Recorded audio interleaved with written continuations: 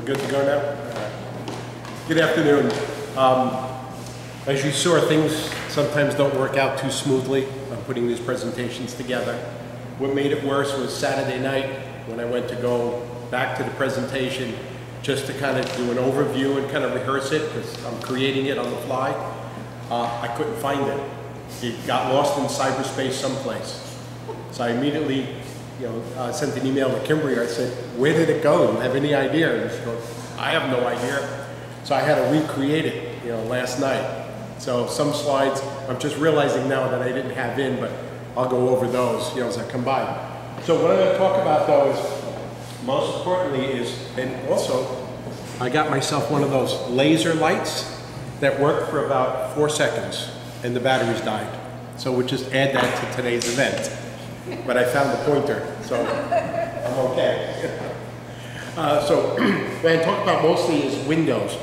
A lot of people truly believe that the first thing you should do to make your house more energy efficient is replace your windows. And the building science over the years has been saying your return on investment really isn't worth it. There's a lot of other things that you should be doing first. And windows, unless they're really broken and falling apart, you may not necessarily have to replace them. And I'll go through some slides on the numbers on how that works. Skylights, the reason I put that in there too is how to get light into the dark areas of your house. You can get it into your pantry, you can get it into the bathroom, you can get it into areas of the house that don't have natural light. And I'll show how you're able to do that, and that'll help reduce the electricity. And then, since we're talking about lights and such, I have a slide here on light bulbs. We've heard of CFLs, incandescents, the LED bulbs. We're confused. Which one is better? Which one should we be going with? So I got another slide on that. They'll be going into the details of, the different costs of the bulbs, the life expectancy of the bulbs, and over the lifetime, of the house, how much money it's going to cost you or save you to purchase certain bulbs and such. So we'll just move along. And again, I apologize for as far as what I was going to say, as far as the clarity of the presentation. It looks great on my slide, so if anybody wants to come sit here, you can. You've all seen windows like this. The first reaction is, we got to get rid of these windows. We got to change them. What happens with a window is when you stand in front of it in the winter and you feel cold, it's not necessarily that the window itself is defective. What happens is two things. One is your body heat is 98 plus degrees. That window could be 30 degrees, 40 degrees, depending on outside temperature. So what happens is you're feeling that radiant heat from your body going to the window. So you feel chilled. It has nothing to do with the window. Even your best of windows will make you feel, chill like that. The other thing, important part about a window is where is the draft coming from? If there is in fact a draft, you put the plastic over it in the wintertime and that thing bellows out, where is that draft coming from? We'll talk about that. A lot of it is not necessarily the window. Lots of activity going on. So the question we're going to talk about in this first part is, do you replace them? And if you've seen guys, any contractor wearing hard hats, they're not from New England. So, but OSHA requires it, and not for residential homes. So the question we're going to go into is, replacing the windows. Is it worth it? Cost-wise. The infrared picture, really shows a lot. The blue is cold. The green is not as, cold. Once you start getting into the yellows and the red, that's showing heat loss. So when you go through the building and you're seeing that majority of the heat loss is in fact through your windows. Your walls themselves can be R11, can be R20, can be R30. But the windows themselves, even the best windows, are only going to be R3. So when you have such a dramatic difference, this is what you're going to see. So it's not necessarily saying that the windows are poor quality. It's saying that you got a much greater heat loss through those windows than you do through the walls themselves. So when you first look at that, you kind of get freaked out, but it's not as bad as it looks. And I'll show you where and how where that loss comes from. First, understand the industry. We have, you understand R values. That's the resistance of the heat through the wall. So the higher the R value, the greater the insulation value is of that wall. Well, the industry said, well, that's too. We can't let the people know that an R value of the window was only 2 or 3, because then you'll get really discouraged. So what they said is, well, let's divide it into number 1, and we come up with a decimal, and we'll call it a U value. I'm not positive if that's their logic, but you can add, mathematically, there's a difference between R and U as far as adding them up. But what happens here is that the lower the U value, the better the quality of the window. So when you go out to buy windows and they say they're low E, argon filled, titanium coated, kryptonite in there, that's all, it increases the efficiency of the window, but it doesn't really tell you how energy efficient the window is. What happens with a window is when the sun's out, sunlight is long wavelengths. And those long wavelengths are allowed to enter the house through the window. What happens is that long wavelength hits the objects in the room, the floor, the furniture, yourself, and it converts that sunlight to heat. Heat then is a short wavelength, and that short wavelength, heat tries to go to cold. So the heat in that short wavelength is trying to get out the windows again. Where you put that argon fill, where you put that titanium and all that, the kryptonite, that's made to reflect heat back into the house. So it's made to allow the long wavelengths in and stop the short wavelengths from exiting. So that's basically how the window works. To give you an idea, as I start out here, a U value of 1.10, a lot of these single pane windows, that's the U value of the window. To give you an idea, a lot of the builder grade windows, when a builder builds subdivision houses or spec houses, they'll put in windows that are like 0.60, 0.65. I found a lot of windows over on the east side here that people bought and never installed that were like 0.65 U value. Energy Star homes, to meet that energy efficiency level, it's got to be 0.35. So it's substantially, it's like 100% better than the basic windows. The US market, Peller, Anderson, Marvin, Harvey windows, we were getting like 0.32, 0.35 just to meet the Energy Star quality. Homes out of Canada can get down as low as 0.18. And now a lot of the US manufacturers are starting to build homes that are in the 0.25 to 2 range. The reason I'm kind of showing you this is that when you talk about improving, the quality of your windows and you want to buy windows replacement, you ask the salesperson, not are they energy efficient, but you ask the salesperson, what is the U value of the window? And then there's other performances of a window, but that primarily will tell you what the energy efficiency is of the window. And it's a sticker right on the window. It gives you the U value of the window, but it also gives you the solar heat gain. That primarily is something that's used down in the south-southwest, where they're trying to block the sun from coming in the house. Whereas up here in the north-northeast, we want the sun to come in the house. So the other area on replacement of a window is to improve the efficiency of a window is really the trim around the window itself. What happens is that there's a cavity on either side of the windows. A lot of the old windows that have weights in them, your cavity is maybe like 3-4 inches wide by the depth of the window. So it's like a 4x4 area that's just open to the cold. It allows the breeze and the wind to come through. So those type of houses, by stopping the air coming in around the trim is an obvious one. But it's not so obvious is on the homes that are new constructed, even within the last 5-10 years. Fiberglass insulation is a filter. So when the builder puts in the windows and he fills in insulation in that, we call that rough opening, it's the edge around the window, he fills it in with fiberglass.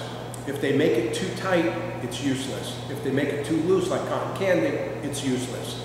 So what you need to do on those type of windows is, if it's new construction, they use spray foam in it. It seals it, it insulates it.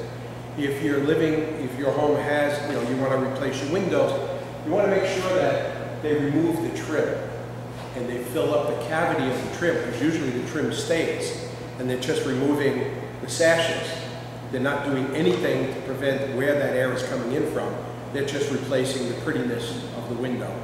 So you want to make sure that that trim, is cleared on that. Also, as far as efficiency on windows, a fixed glass, that means window that can't open, like the right side of the slider, that's fixed. That's the most energy efficient. Then what happens is your next energy efficient window is your, the next energy efficient is your window, your casement window. And that's a window that cranks, in and out. So with that, you're able to, really lock it down. Starting to get into the energy inefficient windows is more of this type of window. It works great because you're able to tilt it in and wash it. But for the rest of the year, you're losing heat out of it, because the fact that it has to be loose enough to tilt means that you're going to have a lot of air gaps, around the window. Plus, a double hung window or sliding door has to slide by each other. So inherently, you're going to have a gap there. You're going to have some space. So if the house allows it, the design allows it, a casement window is more energy efficient than this type of window, double hung. And then also the slide-by windows. Those are those small windows that slide by. Same thing as a sliding glass door. Once you slide that across, you have that gap in between it. Like your sliding door, you feel that wind that comes in between those panes and such. So you want to make sure when you're replacing it, that you're trying to replace it with something more efficient than that. Okay, we'll go into some of the numbers here, and like I said, you're not going to read that. In fact, I can't even read it, but I'm glad I came prepared. So, what we have here, and I'm going to have to read my notes on that. This is comparing, do you change your windows? What is the value of changing your windows? And this is a document that I didn't put together, but a professional engineer did and such. So what we have existing here in an existing house is a single pane window, and it has a U value of 1.10. So that's typical to a lot of the houses that we have here. So the ways to improve the windows is A, you just simply put a storm window over it. B, you trim around it with the storm panel. Other method to do it is you replace the window, with a double pane window, basic quality, type of window. And then the third way is double pane, a low E, a high performance window. And the last one is you replace it with a high performance window with a storm panel on it. So going over the numbers that you can't read, the first one here is a storm panel, putting it over a regular window. The storm panel costs $50. Right? The U value of the existing window is 0.50. So it's not great, but it's not that bad. Well, the compromise, the window and the storm panel makes it 0.50 type window.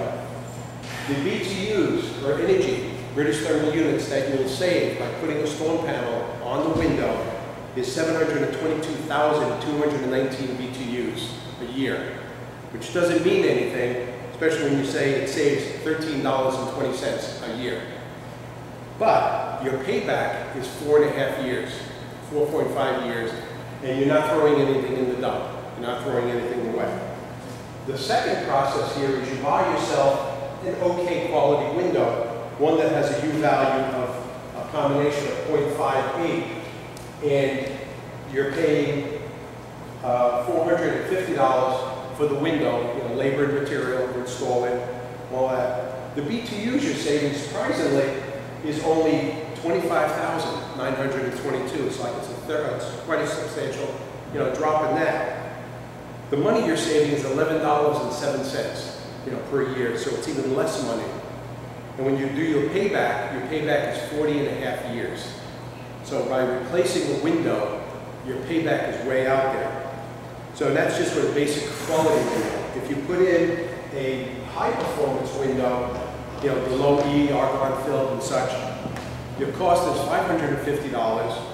The U value is 0.35, so you're now in that Energy Star range. You now qualify as an Energy Star loan. And it shows your saving is 902,000 BTUs, so you've really gone up in the savings. And the dollars that you saved, though, is $16.10. So you're only improving it by $3. And your payback is 34 years. So it's less than the 40 years, but nowhere near that 4.5 years. The last one here basically is what you've done. And again, these two, you're putting them in the dump. So you're throwing away what's there. This one here, you're also throwing away what's there. But what you're doing is you're putting in a low E window, but you're adding a storm panel to it. So you're doing the best that you possibly can. The U value, again, is 0.35, so you're qualifying for the programs. But the BTUs you're saving is only 132,000 BTUs. And the money you're saving is only $2.29, and this is per window, per year. Your payback is 240 years on that.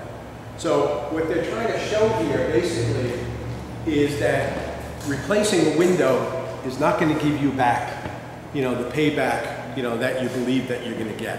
What happens is that it's by insulating around the trim of the window is going to give you more of a payback than just simply, running out and replacing them. And there's ways, if you have the old type that have weights in them, too, is what we do is you remove the trim. In fact, you can do this with any house, is you remove the trim, and for most houses, you just spray foam, non-expanding foam, so it doesn't, block up your windows that you can never open them again. Then they become very efficient. You put with the weights, we put rigid insulation in there, so the weight is still able to go up and down, and then we spray foam the rest of that window, and then you put the trim back on. For existing homes, what you do is you take the trim off, and depending on the builder, you can make that what's called a rough opening, and that's that space that's between the window and the frame of the house. It could be as tight as 1/32 of an inch. It could be as wide as 3-4 inches. Just depends on his quality control. So, but that's where you're going to get a major part of your drafts and your heat losses coming through, those windows there. Any question on this before I go to the next slide? So windows. You had a question? No, I said wow. All right. Another way of bringing light into the house, and this is, you can't really see it, but right up there is what's called a solar tube. Skylights are great, and we've been putting them in for years. Problem with a skylight is that your attic could be R49, could be R30, whatever, but the skylight is still only, it's a window, so it's still only R3. So you've cut this hole in your well-insulated attic, and you got, if it's on the south side of the house, you get a substantial amount of heat gain through that window. I've seen houses where they put the skylights in the kitchen and you bake, or one of them I saw was over the refrigerator, and the refrigerator just constantly ran, never stopped, because that sunlight produces, that skylight allows so much heat to come into the building. So if you're going to do skylights, you want to be really careful about where you put them. They're great, because especially if they operate, because then you're able to vent the house. Especially at night, you open up that and you open up your lower windows, especially if you live in a safe neighborhood and you don't mind. And then you're allowing the air to come in and nobody else to come in. So solar tubes, what they are is, it's a neat invention. And this, so this is, so in case you didn't know what skylights look like. And this is the only picture I can find of skylights. That's where is the woman dancing. But we all know what the skylights look like. And the other problem with skylights too is that, you know how you get condensation on your windows down in those corners? Well, that's because a family of 4 produces 40 gallons of moisture per month inside that house. That moisture's got to go somewhere. Moisture is carried with the heat. The warmer it is, the more moisture it can carry. So as that moisture is going to cold, which is your basement, your walls, or your skylights, the moisture forms on the skylights, and that's where you see the staining. So your skylights are not leaking, but you are getting moisture up there that's staining the wood and could eventually rot the wood too. So with skylights, you want to be careful, of that. Looks nice and clear here. All right, a solar tube, and that's spelled correctly, it's been around 15 years that I know of.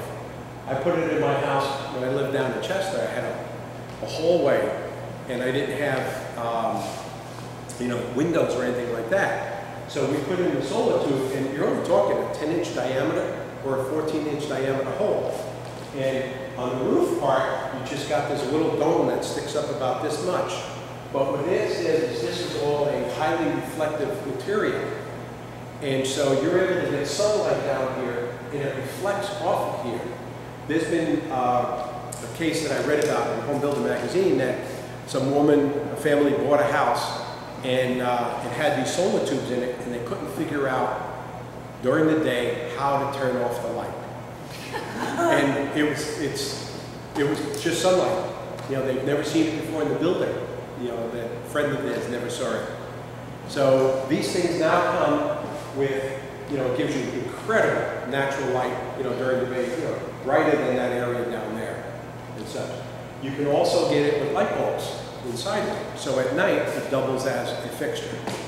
And for a little extra money, in a bathroom, you can also get it that it's vented. So it's double lined. So you're able to vent your bathroom, and you're getting a lot of natural light, coming into your bathroom. And what's nice about it too is that, this pipe isn't insulated, so you do have to worry about condensation, but in your attic, you really want to, make sure that your insulation level for the rest of the attic is equal, that this is equal to that. Because you're getting moisture that still goes up into that tube, and when that moisture hits the outside here, up here, and your attic is really cold, it will condense. So by putting that insulation on that lower level, prevents that, and such. So the solar tubes, we put them a lot in interior bathrooms. Yes. So I've never heard of this before. So just to make sure I'm understanding what you do, you have a little thing on top. It's almost like a solar panel in a sense. No. It's like a skylight. You just let the light in, Yeah. and the tube just kind of. The tube, you bring the tube. What happens is, your roof is here, and your floor is here. Yeah. So this tube up here is 10 or 14-inch diameter. It only sits up about this high, and then this here directs it down to the room you want, and it can go down, like a full story. Wow. And it's if you look online, solar tube.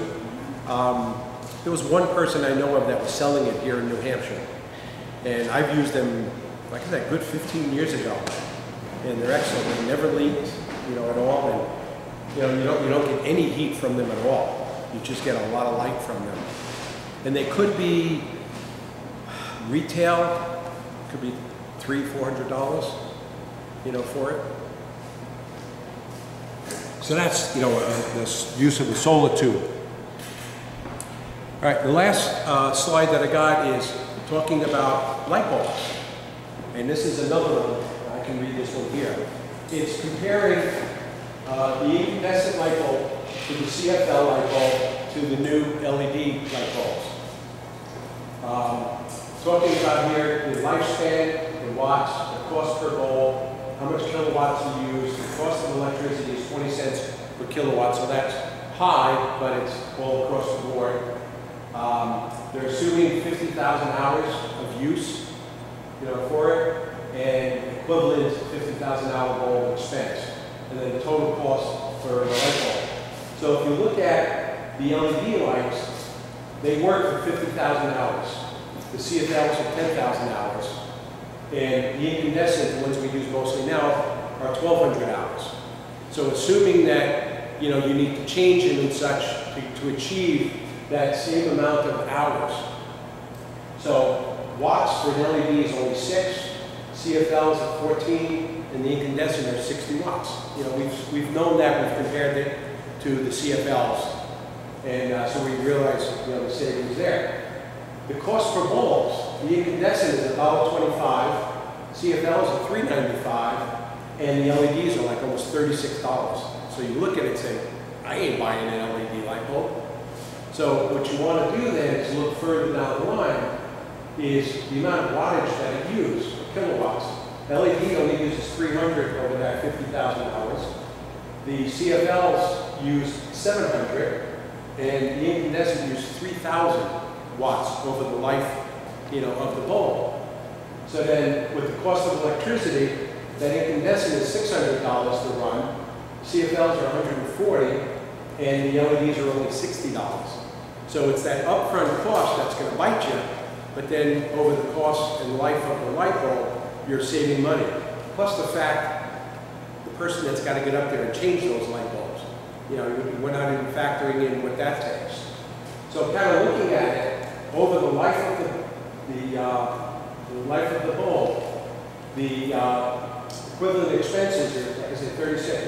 The total cost is $96 for the LED, $159 for the CFLs, and $652 for the incandescent, you know, lights. So that's your cost over that whole lifetime.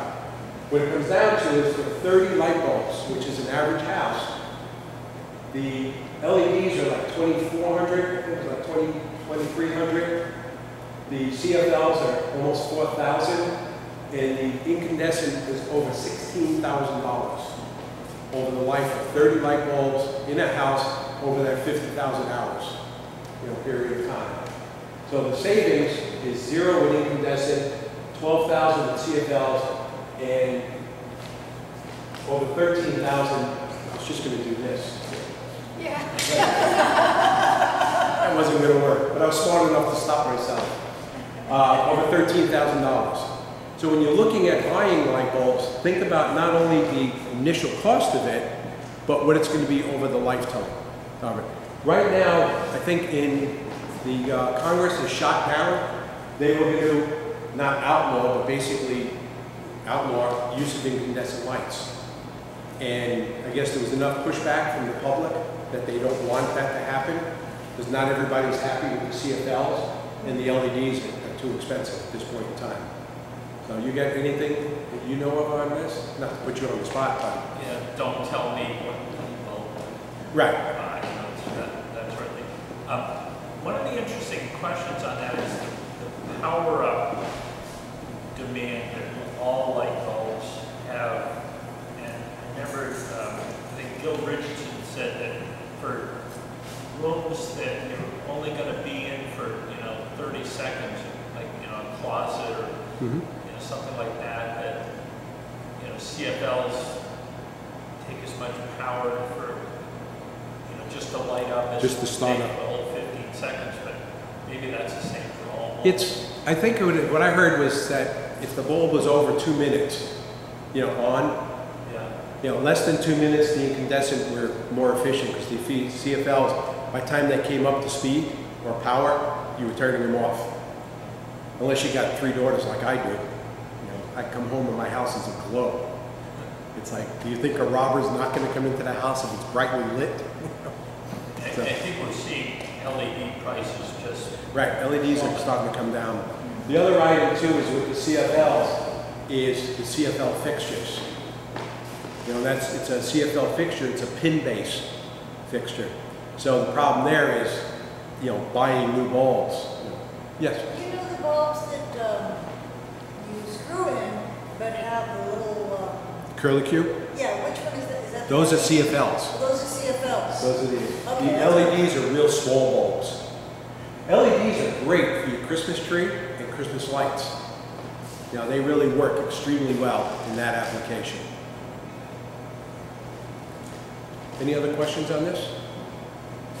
Well, today was kind of short and sweet, especially with all our problems. But again, on behalf of Kimberly and I, thank you. Yes, please. Okay, I have some questions now. I wanted to let you get through your presentation. Okay, go for it.